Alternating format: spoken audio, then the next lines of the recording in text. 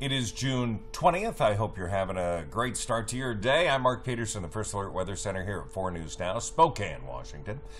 Starting off mild, cloudy, 52. We've had some early morning rain showers. They're moving out. Here's a look at the four things that you need to know. Is that umbrella in your backyard is beginning to become a tool to use all week long. It's looking pretty good. Now, a few showers still remaining yet today. Afternoon thunderstorm possibility, but not a likelihood.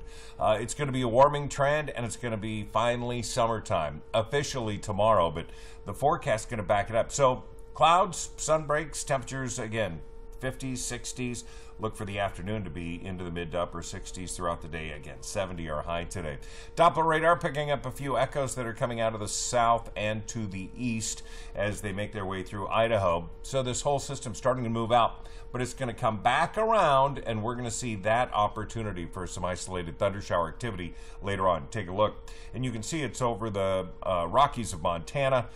That's a little counterclockwise rotation as that low is moving out, and as it does, there's enough energy with heating that we get some isolated thunderstorm activity. 24-hour forecast.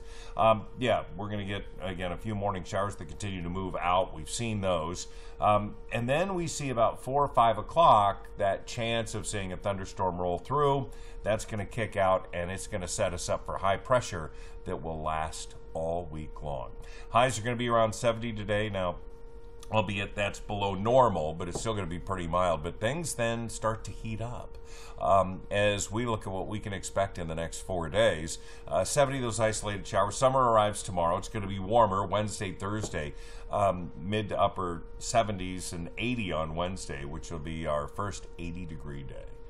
Won't that be nice? It'll finally be summertime, and that's going to stick all week long.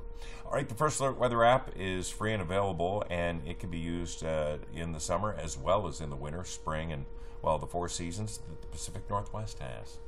Download it today. Have a great day.